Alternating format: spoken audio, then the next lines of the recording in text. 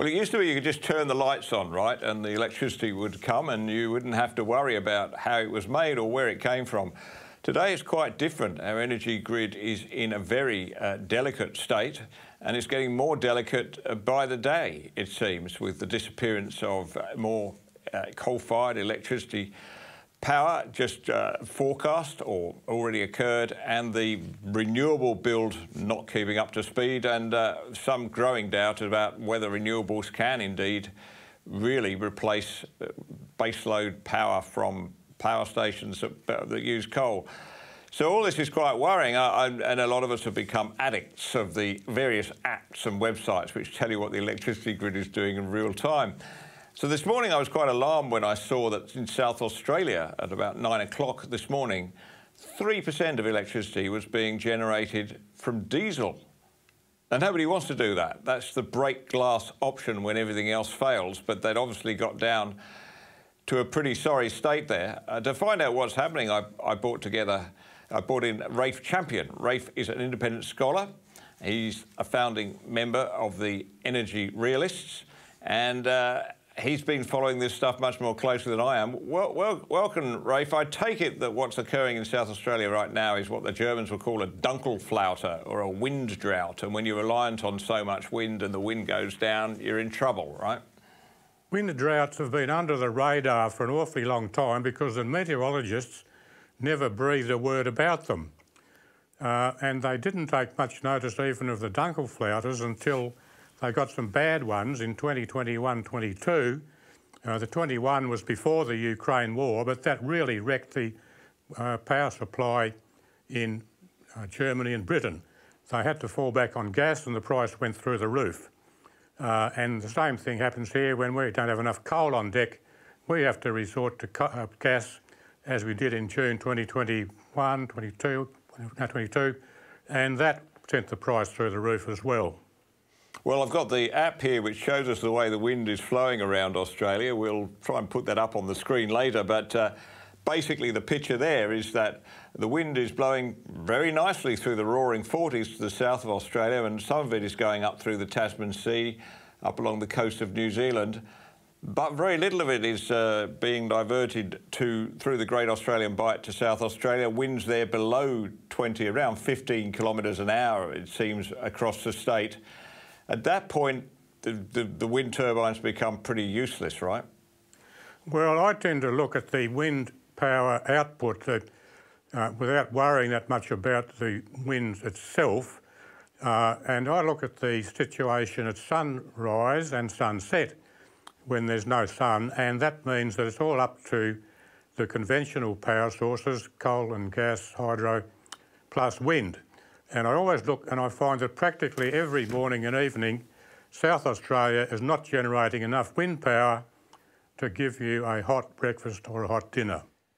Let's look at a couple of slides that illustrate what's going on, Rafe. The first one is the energy mix pretty much right at this moment. That's from an app called NemWatch. And I guess the bit to look at is South Australia. That's the third one down. And we can see on there that right now in South Australia, more than half the power is coming from rooftop solar, and about another quarter, is from large-scale solar. So 3/4 of their electricity right at this moment, and we're recording this about, 4:15 in the afternoon, is coming from solar. There's a tiny bit of wind there, and the rest is gas. They're going to have problems, aren't they, in about 2 hours' time when the sun starts to go down? The critical thing is to look at the supply of solar and wind energy at their lowest point of production, because that's the limiting factor in the escape from coal power. Insofar as the effectiveness of a flood levy is measured by the lowest point, you know, the chain's only as strong as the weakest link. The weak link in the so-called renewable energy chain is the windless night. No sun, no wind, no power, no... Well, they had one of those last night in South Australia. Let's call up the second graph and you can see it. So the second graph is taken from early this morning, and looking again at South Australia, they are powering the electricity they're producing locally is about 90% of that is gas. There is a tiny amount of wind. What's not showing up there is that there is, as I said earlier, 3% is coming from diesel. But most of their electricity, well, I say most, probably about 40% of their electricity is being imported at that point, that's 7 a.m. this morning, from Victoria. So what hope is there that any of that energy from Victoria, electricity from Victoria, is particularly clean? Right. Well, I checked that out. It was 70% coal. Yeah, you can see that. The line below South Australia, that's Victoria, 70% coal. So they're importing a lot of coal. So for all the effort and investment in wind and solar, it's not working, is it? Of course, they say that batteries are going to fill the gap once we get them in, but I don't know what you're seeing on batteries. Sure, they're more available than they once were, but they're only short amounts of time and only small amounts of electricity, right? Well, I just happen to be a full black bottle on the battery supply. And if you look at the amount of battery power required to get through a windless night, it's in the order of 200 plus gigawatt hours. You look at the amount of batteries in the production line, there's about 60 gigawatt hours. If you look at the batteries that are working on the ground as we speak, it's less than 3 gigawatt hours. And you cost that battery power at $500,000 per megawatt hour, and it's just absolutely totally stupid. The figures just get astronomical. You run out of space on your calculator to fit the number of noughts in. So just forget about batteries bailing out wind droughts. Yeah, well, ironically, of course, batteries are very useful to have now, but just in order to stabilise the grid at key moments, right? So when the renewables, the unsynchronised renewables start putting the grid out of sync, the battery is a very good way of stabilising.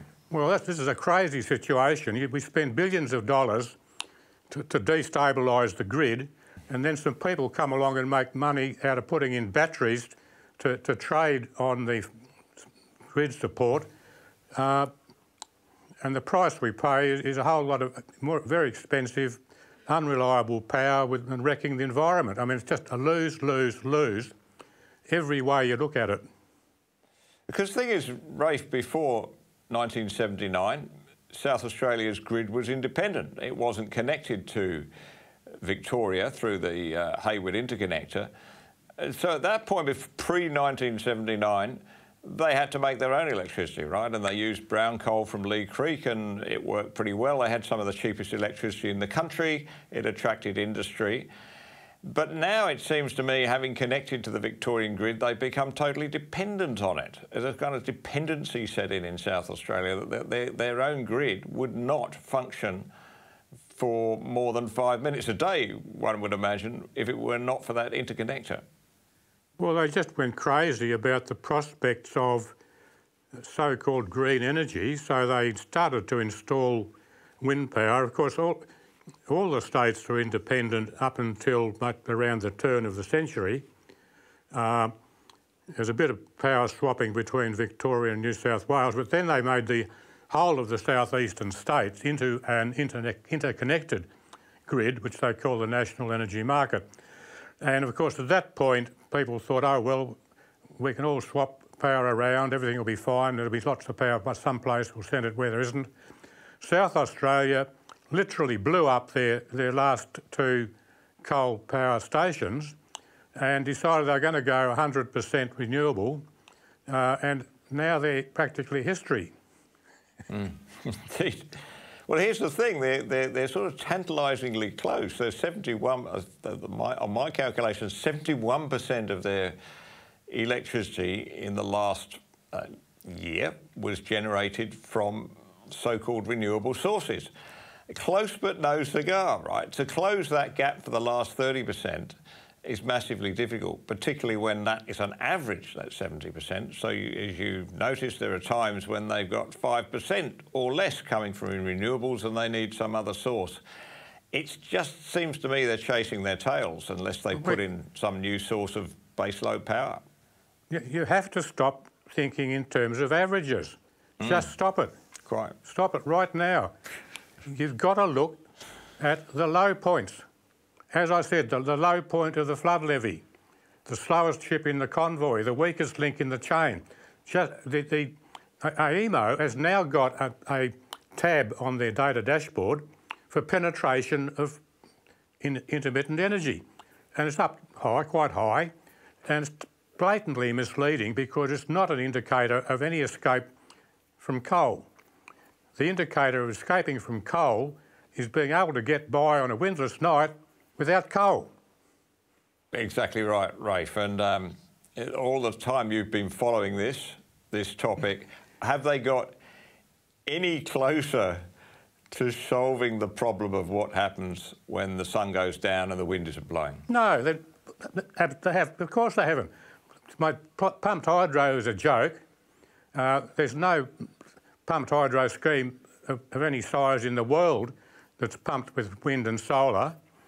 The less said about Snowy 2, the better. It's just a tragic waste of $10 or $20 billion. I mean, you could have got 2 or 3 new coal power stations for that money, and you could have reliable and cheap power 24 hours a day until we got nuclear.